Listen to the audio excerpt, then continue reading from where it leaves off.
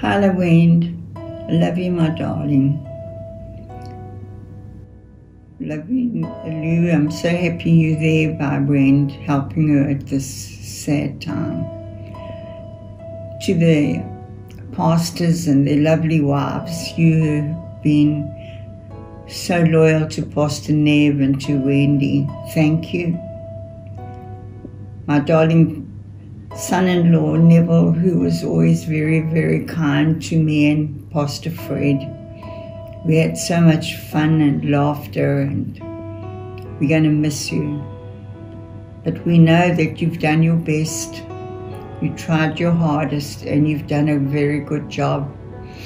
I know that when you walked into the gates of heaven, Jesus' voice would have said to you, "Well done, my good and faithful servant." And so tonight, my heartfelt pain goes out to the beautiful people there in Cape Town who I love and appreciate. To my darling daughter, you're strong. You know that you're strong. You're going to do a good job, and you've got a wonderful team that's going to help you. And we know Jesus' name is going to be uplifted and glorified. One thing we're grateful for is that Pastor Neville didn't have any suffering, and he just went quietly in his sleep.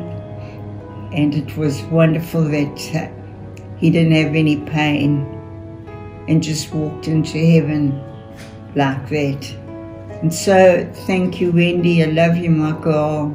Thank you, Lou, for being there. Thank you, church, for your love that you have shown to Pastor Wendy at this time.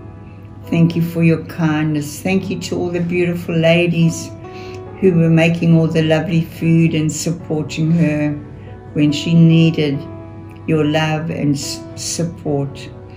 And so with all my heart, I don't want to say goodbye. All I want to say is, I'll see you soon, Nev. God bless you.